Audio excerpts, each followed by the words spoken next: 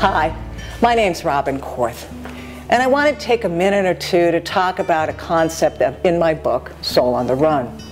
And the thought is that it really sucks to come in second in our own life. Gee, this sounds great, sounds profound, but what do I really mean by it? What I mean is that we spend so much of our time, I spent so much of my time, all concerned about what you would think of me, how I was doing, who I was caring for. And in doing this, I lost myself. I stopped paying attention to me. Coming in first in our lives is not a selfish thing at all.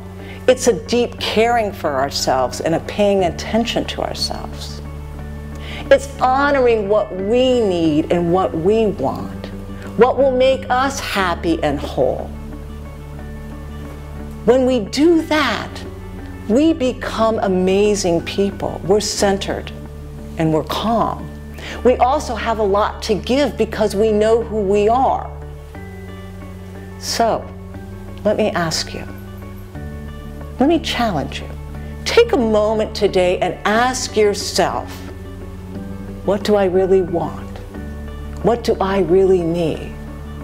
And how can I make myself more beautiful, more peaceful, and more centered, and more happy?